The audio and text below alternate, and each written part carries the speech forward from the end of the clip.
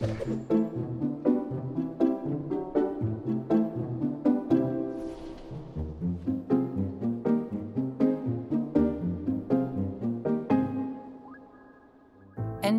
has worked since the 1980s in a targeted manner towards recruiting girls to science and technology studies.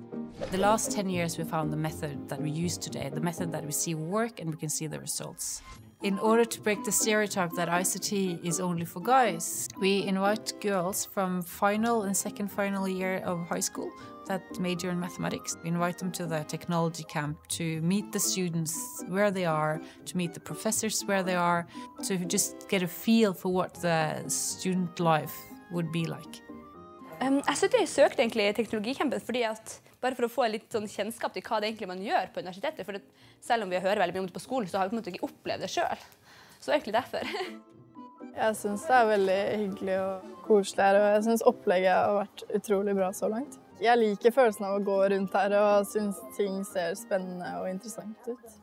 Working for increasing the female share among the ICT students is important for this university. Gender balance is a factor that we are measured on by the Ministry of Education in Norway. NTNU considers it our social responsibility to contribute to increase the number of females in the field of science and technology. And why should we be satisfied with recruiting from half of the population? We need the best ones. Then we need to recruit from the whole population. Det en problemstilling, som vi jo arbejder med i vores ligestillingsprojekt på DTU. Og synes, at det var oplagt at komme her og besøge jer og se, hvad det er, I gør. Så har vi været rundt i dag og kigge på workshops, og det ser super spændende ud og meget inspirerende. Selv jeg fik helt lyst til at læse til ingeniør.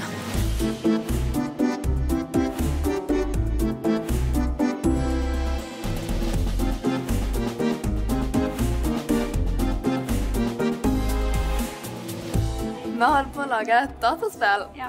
Gjennom programmering så gir vi liksom figurene i spillet beskjed om hva de skal gjøre for noe, og så prøver vi å få de til å gjøre det som vi vil da. We spend a lot of resources planning an exciting program for the technology camp.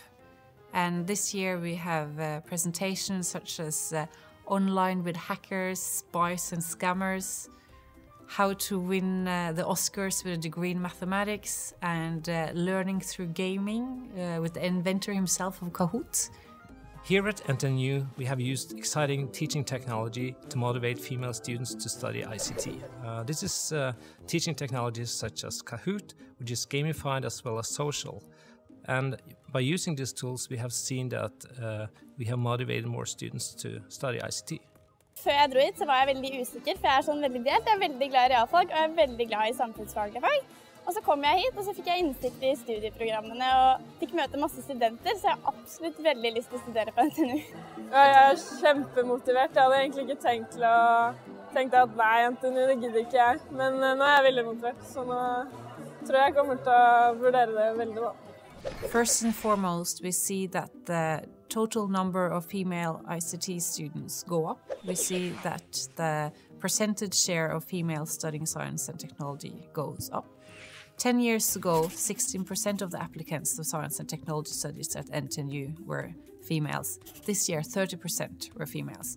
We see that approximately 70% of the girls that take part of the technology camp end up applying for science and technology studies at the NTNU. Jeg er veldig glad for at jeg deltok på et teknologicamp, og jeg er veldig glad for at jeg fikk være med på det, og at jeg dermed valgte å flytte til Trondheim for å studere.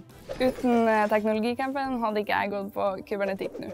So this leads to the fact that NTNU dedicate time and money to the technology camp and towards gender balance work in ICT.